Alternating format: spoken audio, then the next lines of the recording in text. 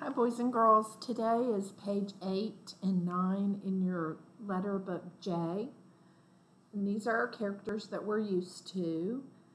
So we're going to read this page and then you're going to do some writing on the next page. So let's read this bottom together.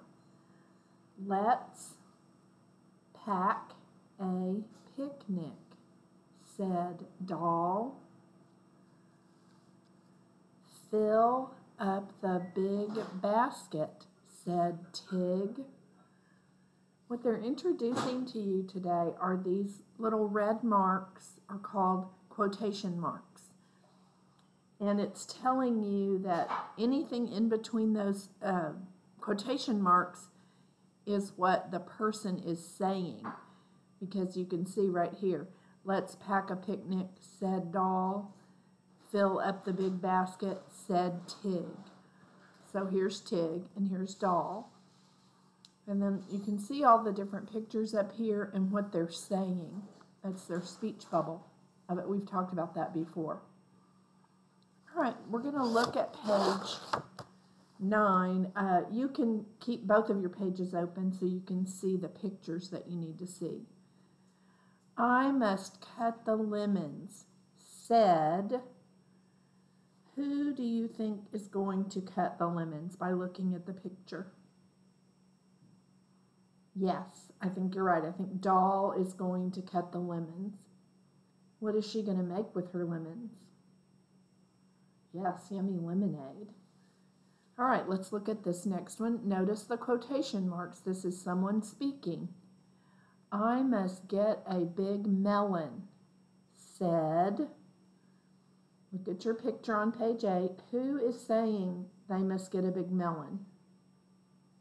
Ted. Very good. So you're going to write Ted right here. Said Ted. Said Doll.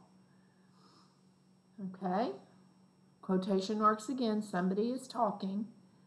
Let's grill hot dogs. Said. Who is in the picture wanting to grill hot dogs? Ed. Very good. So you're going to say, said Ed. I can pack the buns, said. Who do you think is going to pack the buns? I think it's Ed again. You're right. He's got the buns in his hand on page 8.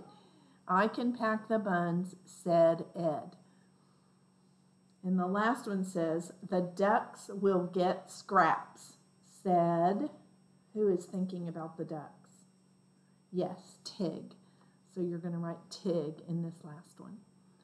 All right, so let's look just a little bit closer at these quotation marks. Quotation marks, what the person is saying, and then a comma, and close the quotation marks. And then you say, said, whoever said it. So I'm going to practice one right here. I'm going to do it way up at the top. Quotation marks. I, finger space, can, finger space, do,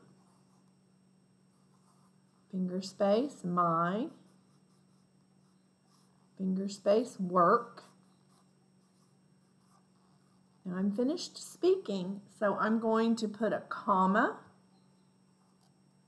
quotation marks, said, and you all know my first name, Lisa. If you want to write that sentence, or a period at the end of the sentence. If you want to write that sentence, I can do my work, comma, quote, said Anya. I can do my work, comma, quote, said Winston. Or you can practice some other sentences in between these sentences, practicing your quotation marks. And the word said. I believe this we've already had as one of our sight words, so we should be good on that. All right, I hope you enjoyed the lesson today. read it carefully, and then after you finish everything, you can go back and read it again with all of your characters' names on the lines. All right, very good. See you next time.